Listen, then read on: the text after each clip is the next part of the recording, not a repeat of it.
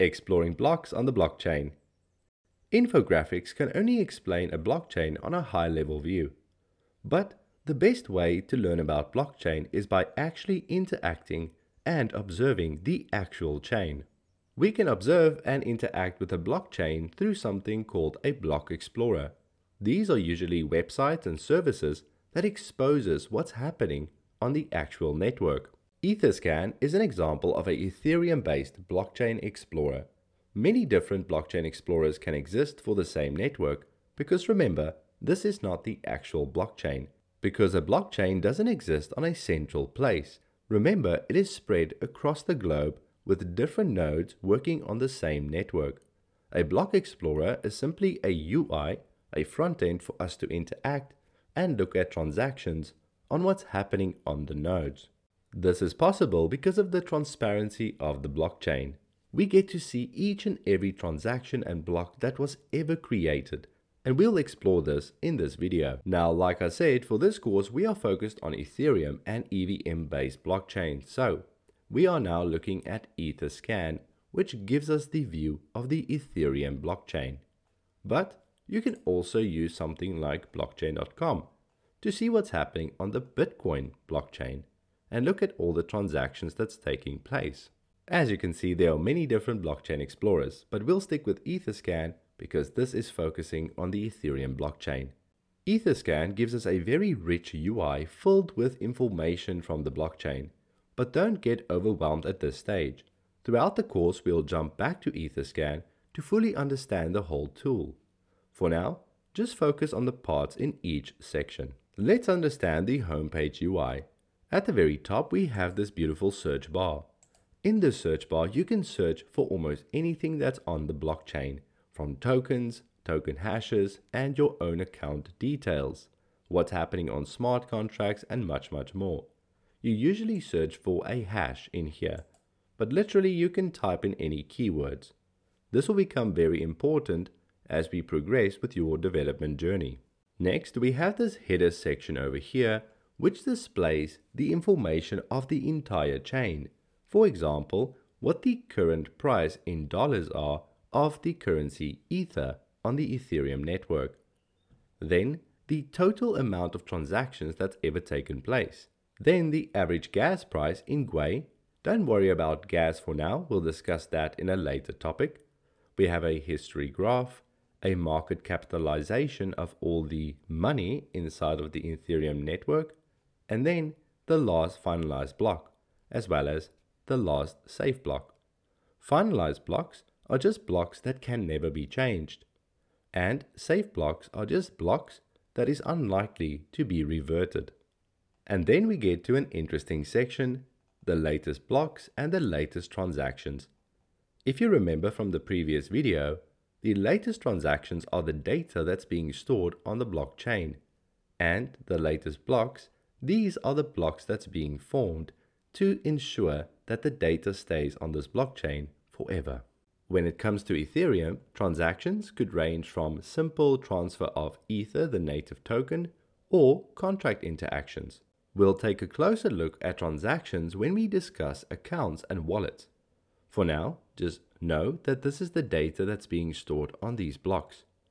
And if you can see on the timestamp on this transaction over here, it's 13 seconds ago. The same with this one, and this one, and so on. And if you look on the block side, this very first block was created 13 seconds ago. And the next one was created 25 seconds ago. This means that the very first block contains all of these transactions that was created 13 seconds ago because this data was captured and stored in this very block. In fact, if we look at this field over here, we can see that there are exactly 153 transactions in this block. The amount of transactions, as you can see, varies for each block. But let's understand the rest of the fields. The first field over here is called the block height. This is the latest block that was created. These block height numbers follow sequentially on top of each other. And whenever a new block is created, this number increments. The fee recipient is the validator node that actually got the fee. and here we can see the block reward. And that's as simple as what a block is on this level. We can now deep dive into how the block looks, but I also want to show you a different way of getting to the block view. If you go here to the blockchain, you can click on View Blocks. This will give us a better overview of the blocks created. There's a lot more data on each block, like gas use, gas limits, which we'll get to. I want to quickly point to the recipient. Over here, this recipient is the validator or the pool that got the reward, and they have names, Builder, OX69, and so on. But behind the scenes, the fees are not sent to this name. If we hover over this name, we can see an account. This will explain in the next video, but just know that behind the scenes, this always sends to an address like this.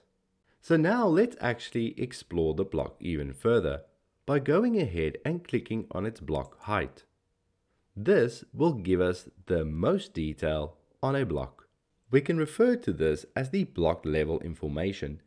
Now, without going into too much detail on what all these fields are, because with time we'll understand all of it, we see things like the block height and all the transactions that's in this block. And a very special thing that I want to show you is that if we go to the very bottom and click on More, we can see something familiar. If you can remember from the previous infographic that we saw, here is the hash of this block. All the data that's in this block made up this unique hash. And here is the previous hash. In this case, it's referred to as the parent hash. What does this mean? Well, it means that this block is connected to this one over here. So if we click here, we should see this block that came before the other one. And as we can see, here is its hash, and this is its previous block. So I wanted to show you this because this kind of binds the concept of the infographic to exactly what we see in the real world. The infographic also showed the data stored inside the block, and here we can see it on the transaction field. If we click there, we can see here's all the transactions. More on transactions later on. For now, I just wanted to introduce you to Etherscan, a blockchain explorer, because this will be the place where we spend most of our time interacting and observing the blockchain. And as the course goes on, we're always going to come back here to implement and practice what we've learned.